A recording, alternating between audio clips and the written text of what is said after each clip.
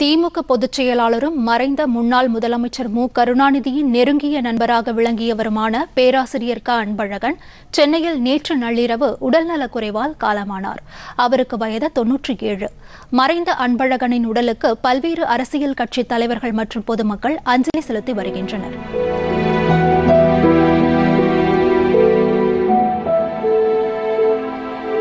திமுக தொண்டர்களால் பேராசிரியர் என்று அன்போடு அழைக்கப்பட்டு வந்த அன்பழகனின் மறைவு அக்கட்சியினர் மத்தியில் மிக பெரும் சோகத்தை ஏற்படுத்தியுள்ளது.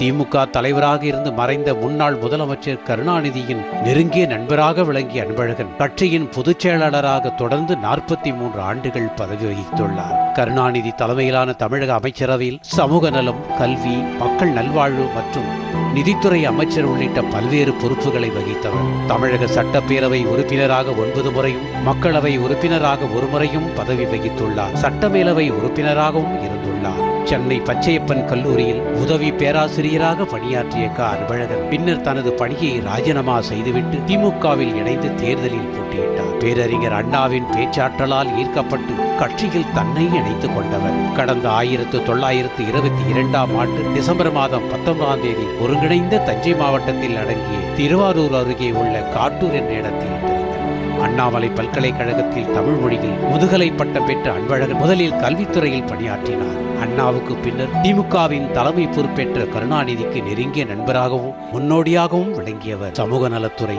கல்வி, நிதித்துறை, மக்கள் நல்வாழ்வுத்துறை என பல்வேறு துறைகளின் அமைச்சர் பொறுப்பை இவர் வகித்தவர். கடந்த 1977ஆம் ஆண்டு முதல் கட்சியின் பொதுச் செயலாளராக இருந்தார். கட்சியினர் மட்டுமல்லாமல் மறைந்த கருணாநிதியாலும் பேராசிரியர் என அன்போடு அழைக்கப்பட்டார்.